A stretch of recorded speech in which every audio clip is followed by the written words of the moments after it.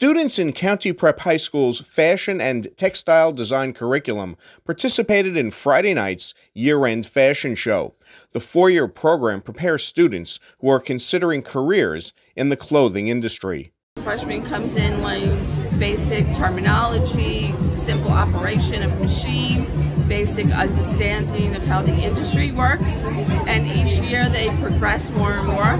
By the time they're a senior, many of them move on to fashion as a career or follow up with fashion schools. This year, I would say 70% of my seniors are pursuing fashion as a career in fashion colleges, LIM, FIT, Parsons, very well-known colleges in the industry.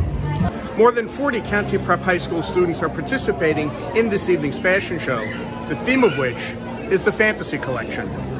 It's based on mystical creatures, so you are inspired from ethereal, fairies, mermaids, Dracula, werewolves, vampires, and then within each of those we have colors and silhouette, texture, things like that. So we need to give the students some parameters to work within to make the show cohesive. If everyone just did everything that they wanted, the show wouldn't tell a story.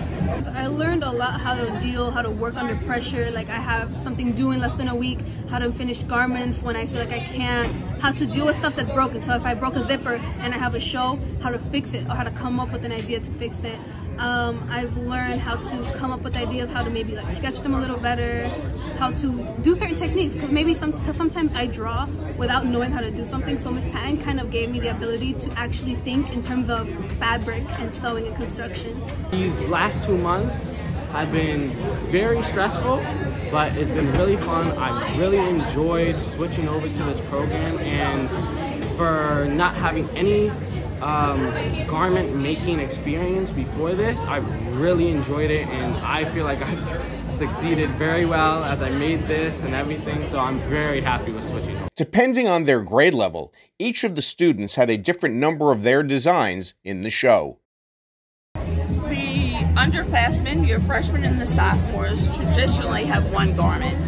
As they progress up become upperclassmen, they have more and more. I have one student who has 10 garments in the fashion show. I have another student who has 7. I would say most of the seniors have an average of 3 or more garments in the fashion show.